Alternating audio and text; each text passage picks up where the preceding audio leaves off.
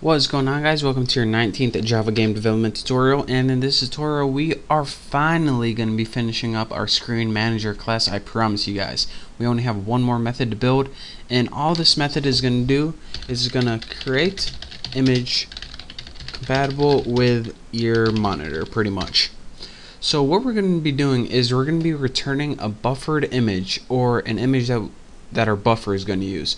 And it's pretty much just going to create an image based on what we need for our monitor's settings.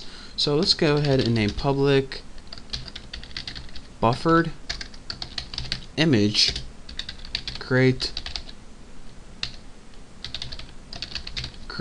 compatible image.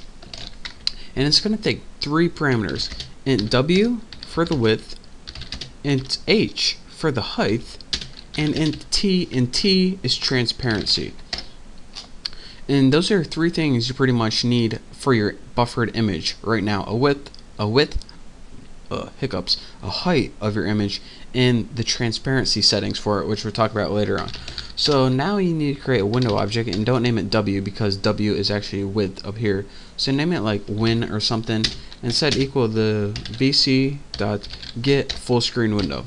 So now win is equal to the window you're looking at, pretty much. So put, alright, if the win is not equal to null, if it has something in it, then what do we want to do? Well, the first thing we need to do is get the characteristics of our monitor. Now we can't just go ahead into our computer and look at the settings, because we want this computer to run on every game. So it's going to be different for every monitor. So let's go ahead and put graphics configuration GC and set this equal to the windows.get graphics configuration. And what this pretty much does is get the characteristics of your monitor, or whatever monitor is running this program, and it's going to store it in a variable called GC. And let's see if we can see it. Well, I can't read that because my screen recorder is in the way, but I just told you what it does. And now what we want to do is return GC dot create compatible image, and we want to create a compatible image based on the things we passed in. So width, height, transparency. So now that it knows your monitor's settings, it can create a compatible image based on the settings, pretty much based on the settings we passed it in and the settings that it got from its monitor. So that is pretty much what's going to happen, but of course if that doesn't happen, then let's just return null. So if things go bad, just return nothing, because if we don't have a return statement, then this program won't work. So that's pretty much the only thing that we had left to write for the screen manager class.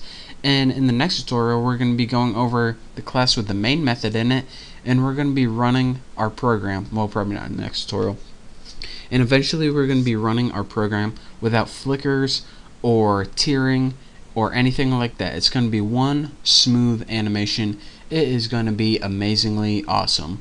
But for now, I just want to say thank you guys for watching. Thank you for sticking with me and watching my free tutorials. It's been awesome. That's it for this tutorial. I'll see you next time. Don't forget to subscribe. See ya.